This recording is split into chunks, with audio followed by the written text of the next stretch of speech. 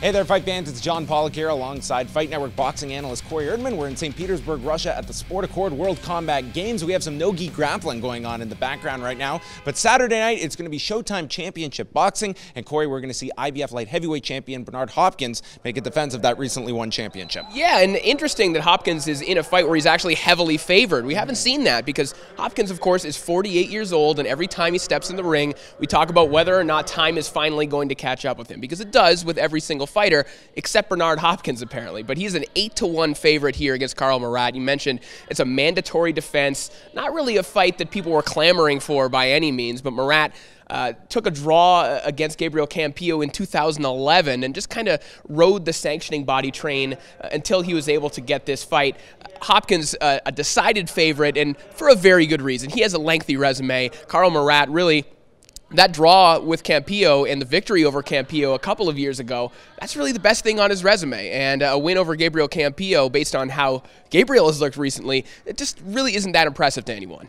Now Murat, fighting out of Germany, he's coming into this bout really talking up a big game here, saying that, you know, Bernard Hopkins started his career in Atlantic City. He wants to end his career in Atlantic City and trying to drum up the hype machine here going into Saturday night's bout. Yeah, and Karo Murat was 5 when Bernard Hopkins started his career in 1988 in Atlantic City.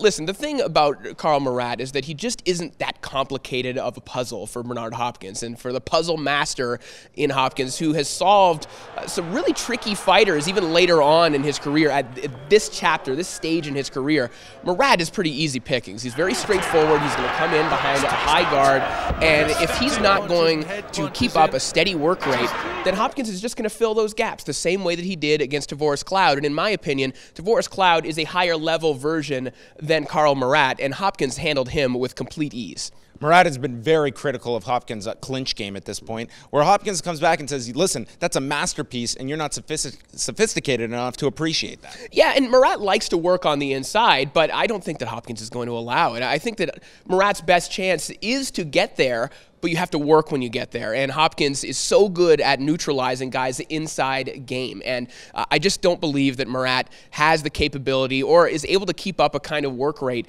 to flummox Hopkins or, you know, to wear him down. You know, we've seen better fighters, more athletic fighters, fresher fighters than Murat fail completely against this version of Hopkins, that I would imagine that Murat does the same thing in Brooklyn. For Bernard Hopkins now at 48 years of age, as we're getting to a close of 2013, what is the end game here? Certainly this isn't a fight that's turning Hopkins' career or the boxing world on its ear here. What is the big fight for Bernard Hopkins looking into 2014? Well, Hopkins has been a master manager of his career. And if I'm Bernard Hopkins, and listen, I'm just speaking on his behalf, but I would imagine that this is what he's thinking. He's 48 years old.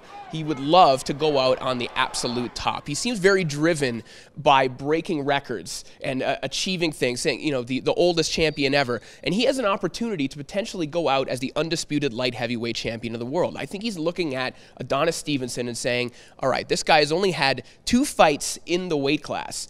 Maybe I can take a fight with him after Murat, win the championship, and ride off into the sunset. That is a real possibility for Hopkins. And also, if he is to face Stevenson, we already know Hopkins versus a Quebec fighter, as we saw with Jean Pascal, is a real box office draw. He can make a lot of money in what could be his last fight ever, but you never know when this guy's going to retire. It's a big money, high risk, I mean, low risk, high reward situation for Bernard Hopkins at the tail end of his career.